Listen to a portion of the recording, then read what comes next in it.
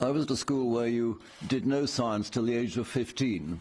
Then I did 1 term of science, and the schoolmaster wrote this report, details of which I can't exactly remember, but the main the main gist of it was that he had heard that Gurdon was interested in doing science, and that this was a completely ridiculous idea because there was no hope whatever of my doing science, and any time spent on it would be a total waste of time, both on my part and the part of the person having to teach him.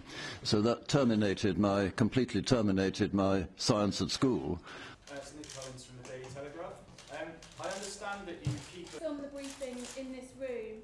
Please don't film outside.